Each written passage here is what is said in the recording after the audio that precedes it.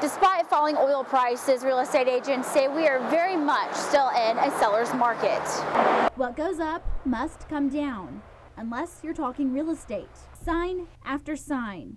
Homes are still popping up on the market despite falling oil prices. With 423 active listings, we're still in a seller's market. We have always lived in a volatile market in Midland, Texas. However, a seller's market in this economy doesn't spell bad news for buyers. I think sellers are going to be a little more negotiable than they have in the last several years. Boler says they are starting to see the price of homes come down slightly. How low the prices get is going to be very dependent on how long oil prices are low. Boler says the average time a home is on the market is just over a month. So if you're looking to buy, you better act fast.